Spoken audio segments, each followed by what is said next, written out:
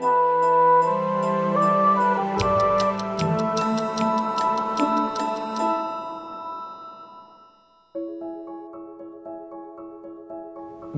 live in a completely different world than we live in. When the time you blink your eye, a bee beats its wings 65 times.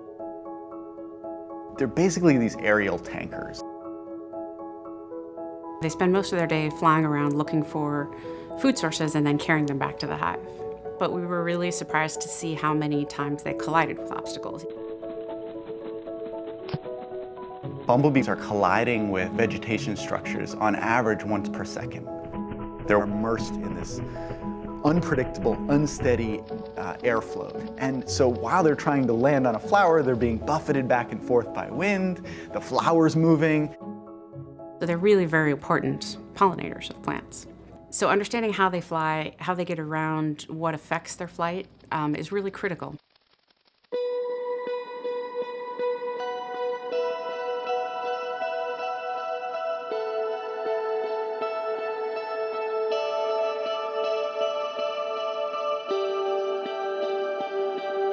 So Andrew Mountcastle and Nate Gravish set up a really cool system where they could elicit maneuvers and also look at collisions. I like to think of high-speed video as a time microscope. In the same way that a traditional microscope is magnifying space, a high-speed camera is magnifying time and allowing us to peek into a world that we would otherwise be unable to see. These collisions are a fraction of a second. With high-speed cameras, we're actually able to start to see what these collisions look like and how they affect the bumblebee. The thing that's likely to collide most often is the wings. And we started to wonder whether insect wings might display biomechanical strategies to help them mitigate damage associated with these collisions. To ask this question, we conceived of this device, which we affectionately call the wing whacker. We mount an anesthetized bee to a rotational motor, and we spin it around really, really fast to try to replicate the speed at which these insect wings are colliding with obstacles in natural flight conditions. What we noticed when we looked at high-speed videos is the wing was flexing at this joint sort of in the center of the wing. When a wing collides with an obstacle, the wingtip will bend out of the way. The wings of most insects consist of rigid, hollow veins that are connected by a very thin membrane. When we look at a bumblebee wing, we find these really interesting flexible structures that have this fascinating protein called resilin in them. In bee wings, we see something like 5 to 9 resilin joints, particularly in the middle and back of the wing, that allows them to bend along their length. It's extremely elastic. So it returns almost 99% of the energy you put into it.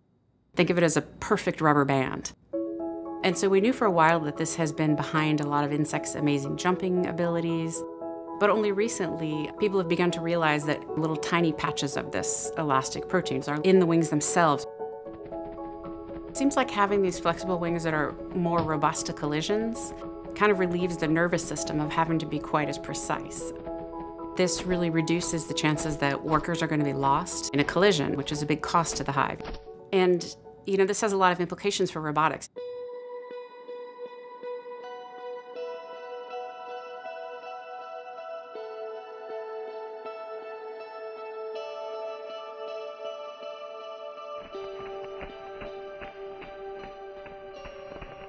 So this is the RoboBee. It's a flapping wing robot that is inspired by honeybees and bumblebees. It has 2 wings that flap at 120 hertz, and it's capable of stable and controlled flight.